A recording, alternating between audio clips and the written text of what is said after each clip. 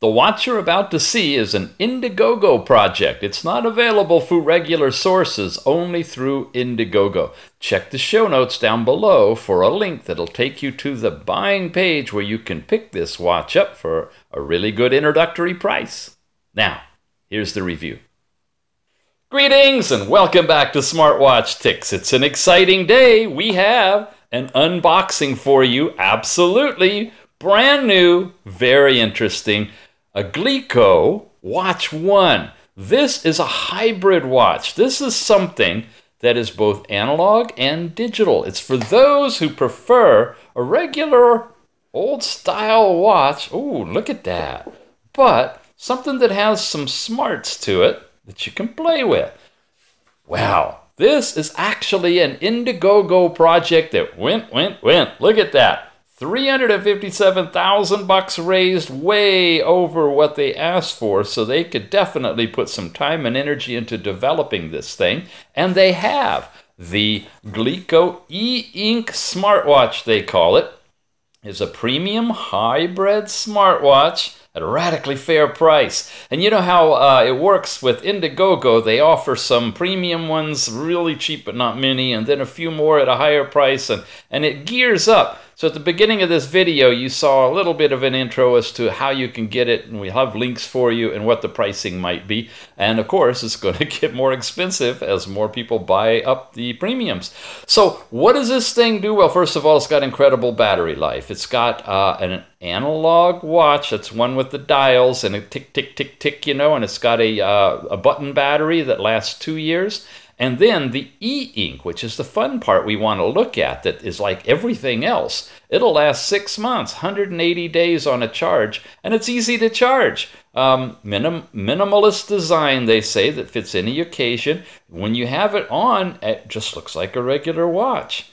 It's got 3 in-use scenarios. We'll go over that: sports, business, and leisure. And a simple nudge for reminders that are letting you know about incoming events, mail, calls, whatever. So you're not going to get all of the stuff you can read, but you're going to get notified. And a lot of people, that's all you need. You need to know if something came in. You got your watch or your phone in silent, but you know, you can tell from your wrist that you need to check it out.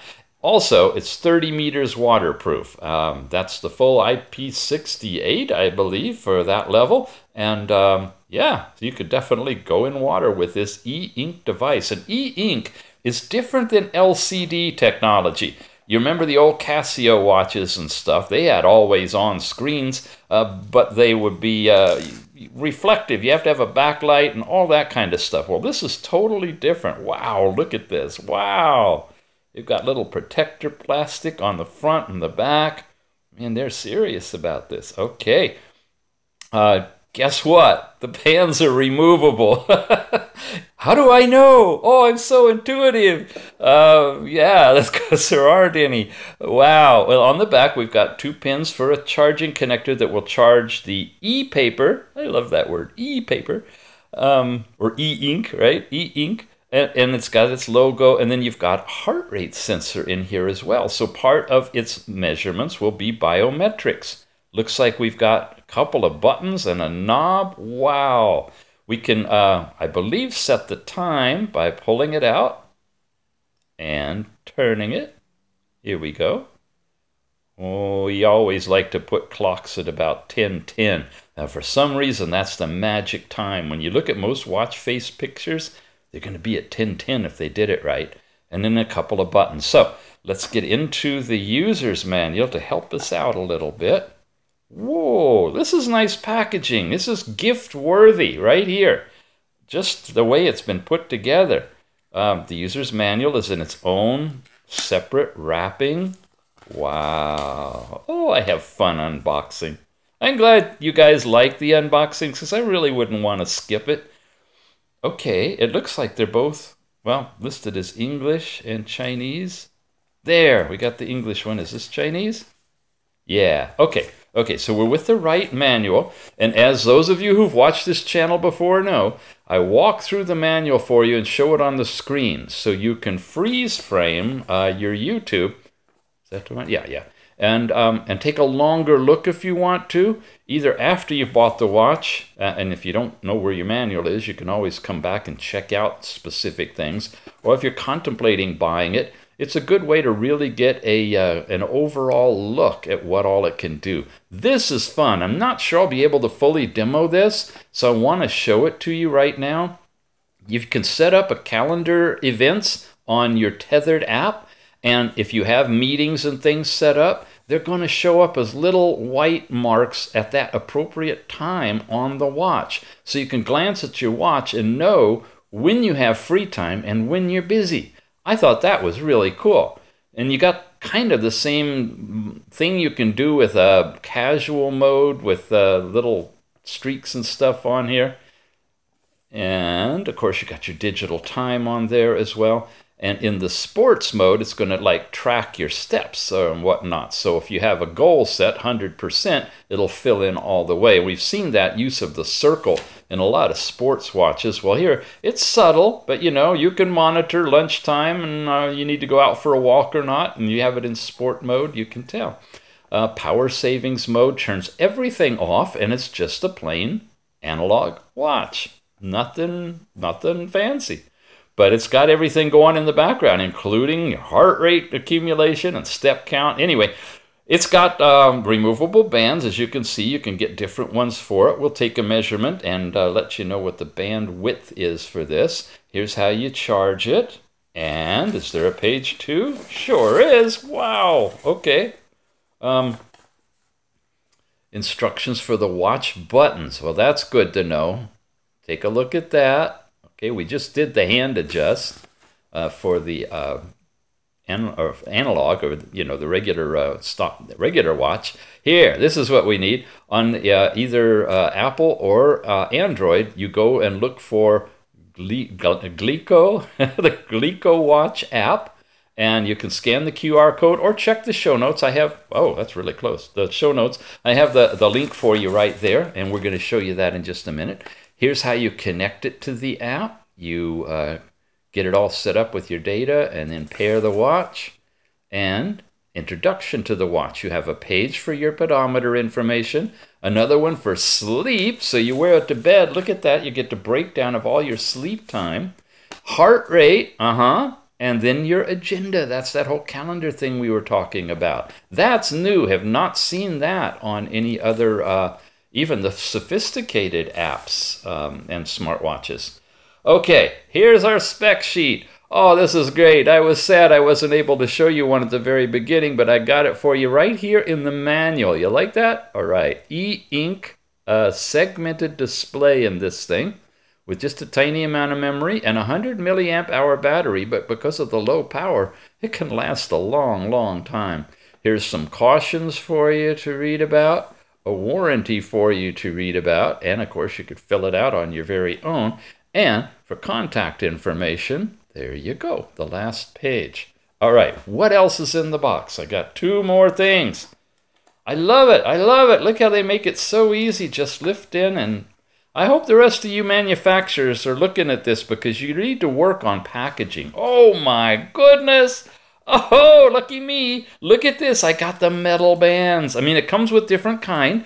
You can get them when you buy it through the perk thing in Indiegogo. And one of those options is the metal bands. So in a minute, I'll put it all together and take all the plastic off. And I got to adjust it. You know how to do that on these, right? They're really simple, but sometimes challenging. You have to lift that bottom part up here. And if you can't do it with your fingernail, get like a screwdriver or something and just lift that up. Then you're able to slide this whole clasp up and down to where you need it. And then you push this back and push it down. Sometimes it's really hard. It's got to line up just right. But keep at it until it pushes down into the metal and clicks. It's the same on all of them. And this is, it felt like it was magnetic. I guess, yeah, there's a little bit of magnetism in there too. Cool. Ooh. And where are we without a wire, right? So the charger for this, remember, it's going to go 6 months without charging. So you can plan that sailing trip around the world, charge it up before you leave, and probably still have power when you get back, unless you're a slow rower. USB, 2 pins, magnetic coupling, Works that way. Shouldn't work that way. Nope. And that's it. Plug it in and charge it. And we're going to do that right now. We'll be right back.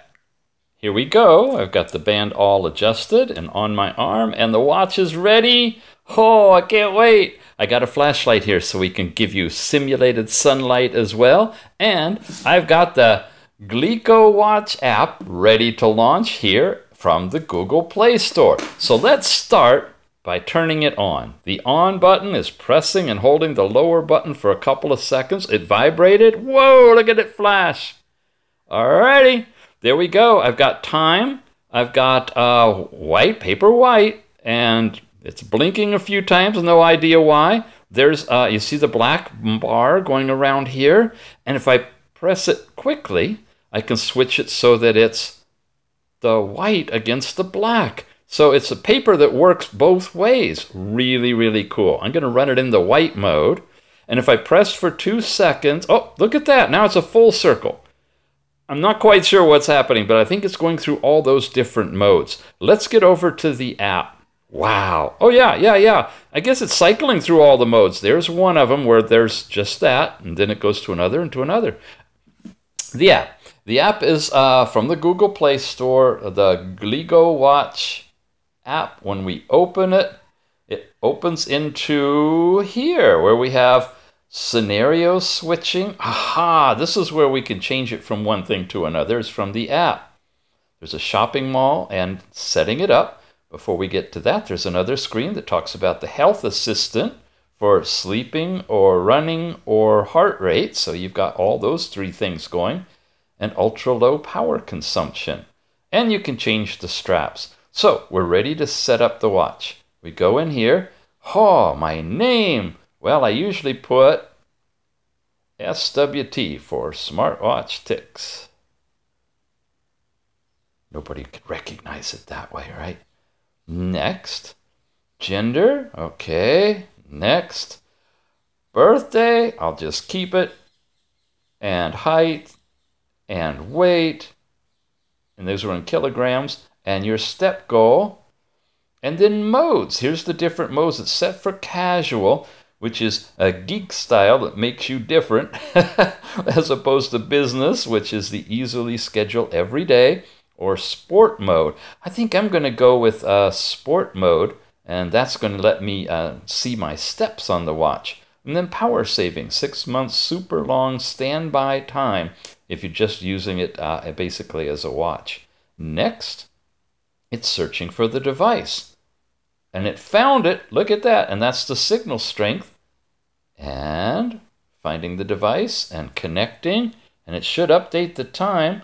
It says it's 3:10 in the afternoon. Boom, there we go. We are set up. I've already got 319 steps on here. Distance, calories burned, all that stuff is on the pedometer tab. Can I slide over? Yeah. Sleep monitoring, which I haven't done yet, but that I think I will. I'll give it a try tonight, sleep with it and see what we get. And we've got the different modes, right? And remember I set it up to be in a sports mode? Well, that would be there. Here's the business mode. When I set that up, if I had any appointments, they would show on the watch. If I had walked any steps, they should show in there. And then the casual mode is over there. And then the power savings mode is over there. All right, it's starting to look familiar. Oh, look, power savings turned it all off. So it's just basically a watch. So yeah, you can control everything right here from the app itself. There's the time and all of that good stuff. Okay, that's this page. Then I come over here and there's the heart rate. We haven't done that yet. To do the heart rate, oh, what did it say in the manual? I think we press the top one and hold it for 2 or 3 seconds. I'm holding. Yeah, I just got a vibration. And now it should switch over. Showed me some battery information. Showed me a heart. And it should begin taking my pulse. This is a cool watch. I like it. Oh, my little clasp is not on there tight. Okay, you should be taking a pulse, are you? I guess it takes it a little while to stabilize. Tips. Here we go. I'm getting something. Okay, there we go. I got 72, and it's rechecking it. Looks like it's dynamic. It's doing it live. I got a little bit on the chart here, and then I could hit a plus. Ooh, what's all that stuff? Looks like I could do a camera and something else. Wow. Okay, I'm going to move on. Keep going. Here's our agenda. This is where we could put stuff on the schedule, which I imagine we add here. Wow, 63 hours, 18 minutes that it hasn't been moved. Okay, outstanding events, 46. Wow, okay, stuff to learn about it, but this is the agenda portion of it. This is the heart rate portion. It's bounced out of that now, and that was my settled amount right there. And recheck, checking. Okay, you can check it right straight from the app itself. Oh, it's vibrating. Notice I didn't really charge it. Sorry, guys. I only have 21%, so I'm going to really have to charge this thing up overnight and go with it. But I want to crank this review out as fast as I can. There's assist settings here. So if I go in here, cool. All right, here we go. I can have no display. I can have the date display. It's vibrating. Oh, it's giving me my heart rate because that's what I was trying to get. Or you can have the time display. So if you want to use the time for time and have date, and I'll leave it that way, you've got it. You can set black or white, your goals. You can have it notify you for calls, your agenda, message alerts that you're tethered to, and any of the applications that you've got. Remind you of sedentary time. That's time to get up and move. 90 minutes works for me. Nice. And remind you to drink water at these different times throughout the day. Okay. And low power, less than 20% is when it'll go into low power mode, which it might be going into now because it's, I think it was 21%. Set alarm clock, anti-lost, so you can find your phone if you're lost and you have the app running, and you search mobile using whatever tone you want.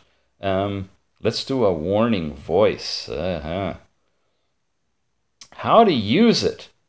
Oh, you got to go into a browser for that, but that gives you instructions. Firmware version and device number. Doesn't look like I have any updates available there, but that's all the stuff in the settings section. And that was available. Oh no, lack of electricity. Okay, I think I'm going to need to charge the watch. Yeah, it's down to its 20% threshold, so you got to see it go into the power savings mode now. And over here, there's the smartwatch.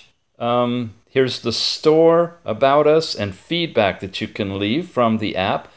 And when you go into the store, you got to go into the browser as well. So let you do that on your own as well. Okay, that's the overall app. And it looks like it's got all your basic stuff in it, your health pedometer stuff, your sleep, and your heart rate, as well as an agenda that can all integrate seamlessly to the cool new E-Ink watch.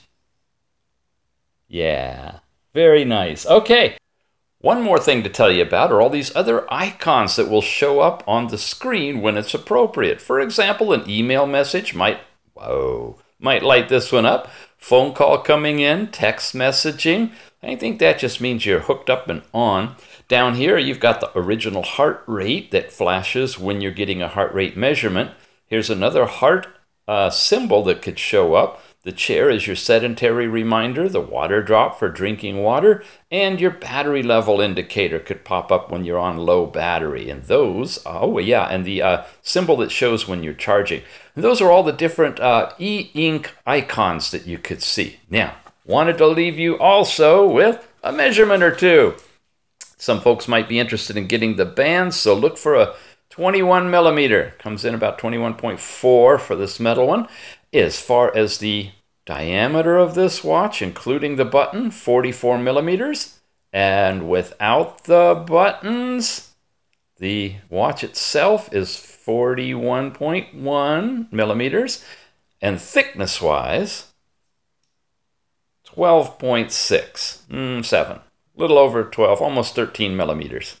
Once again, this is an Indiegogo project, and here's information on how you can get yours.